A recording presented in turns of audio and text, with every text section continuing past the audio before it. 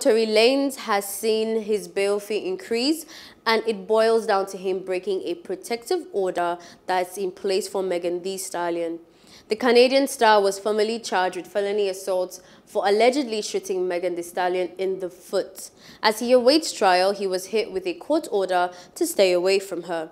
However, by appearing as a surprise during the baby's Rolling Loud Miami performance, moments after Megan's showing, a judge ruled today that he'd violated the order.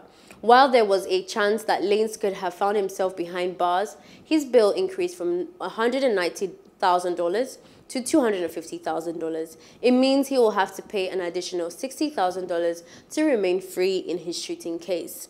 He was also warned that any more violations will result in him being put in the slammer. Hello, hope you enjoyed the news. Please do subscribe to our YouTube channel and don't forget to hit the notification button so you get notified about fresh news updates.